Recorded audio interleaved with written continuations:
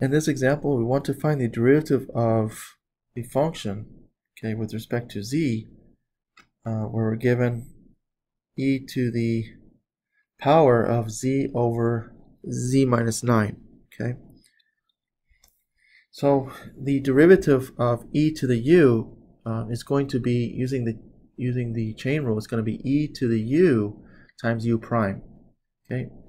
And that's again assuming that u is a differentiable function of x, okay? In this case, we're working in terms of z, but the rule applies in the same way. Just the only difference is that we're going to take the derivative of this with respect to z, okay? All right, so our function we have, okay, is we have f of z equals to e to the power of z divided by z minus 9. Okay.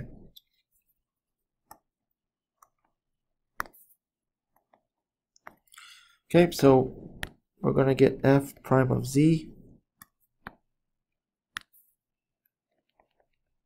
equal to, so this part, okay, this part here, this is u, okay?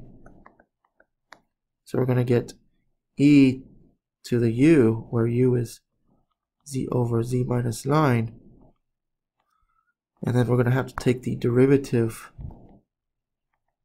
of z divided by z minus 9 with respect to z.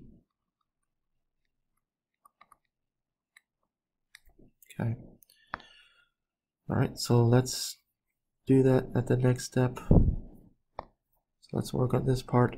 So there, we're going to have to use the quotient rule. Okay.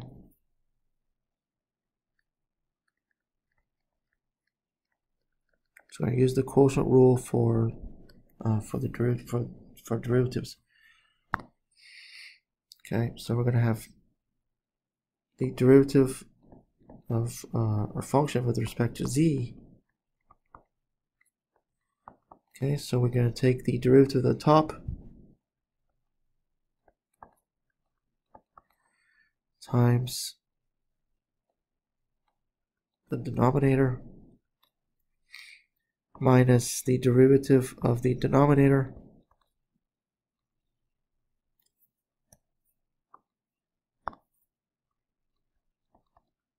times the top part. And all this is divided by the denominator squared.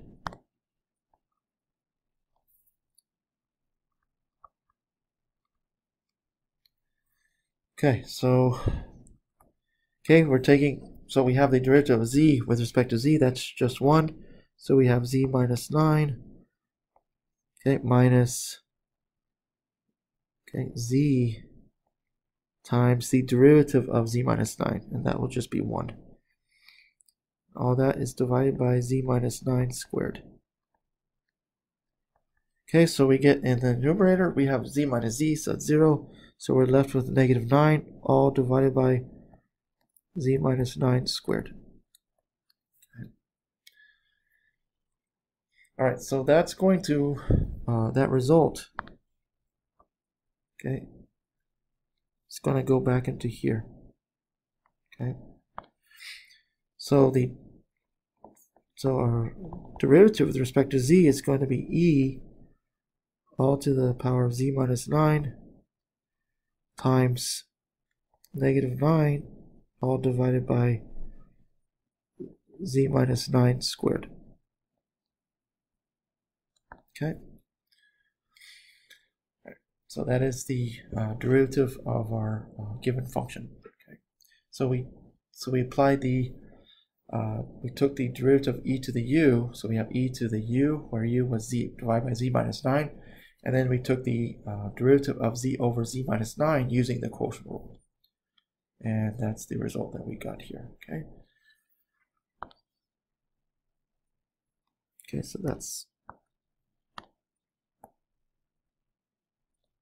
okay, so this is our solution.